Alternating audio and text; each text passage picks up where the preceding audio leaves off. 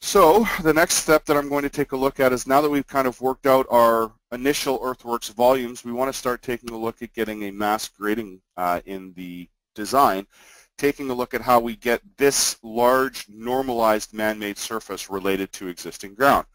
And that's where I'll take advantage of using my design pad tool. So this tool allows me to pick a closed polygon that represents my internal mass grading area, and then a surface that I'm planning on grading to. So I can tell, or I know from experience, that the surface that kind of has an edge here that is less linear, that's curving because of the point set, is my existing ground, not my subgrade survey data. So I can pick the surface here. If I had mispicked, you could redefine the surface quickly by either reselecting or selecting from a list of surfaces that are in the drawing file. And so what do we get here when we start? We can see in 3D over in this window that we have now some information that's come up and related itself to existing ground.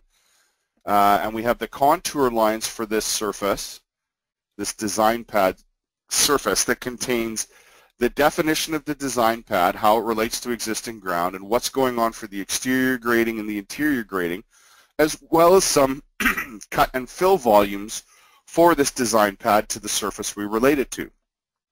So right now we can see the cut is limited, but the fill is heavy on how it has initialized the design pad. So the default state for the definition is to do what we call PIs from surface. This takes the VPIs, or the normal vertices of the CAD geometry, and projects them up to surface elevation, so they're all at existing ground, but it's not a planar surface. We can already see by the contours that there's some twisting occurring because of those corners being at differing elevations. This may be satisfactory, although typically we're looking to find a balance for the design where our cut and fill volumes are as equal to each other as possible, so we don't have the added costs of bringing material onto the site or paying to have material removed from the site unnecessarily. So I'll change from PIs from surface, the default definition, to go to a true planar definition. So this starts out now with the slope being 0, completely flat, where the elevation for this design pad now is determined by the centroid of the area being set to the average height of the triangles found within the bounded shape. So whatever the existing in that area, the average height of the highest and lowest points is where the default is starting to set the elevation for this design pad.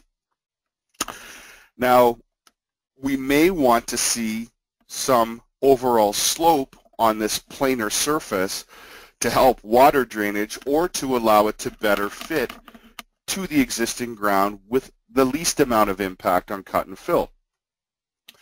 So I can use the average capability here, which will analyze the shape and try to fit it to the ground as best as possible.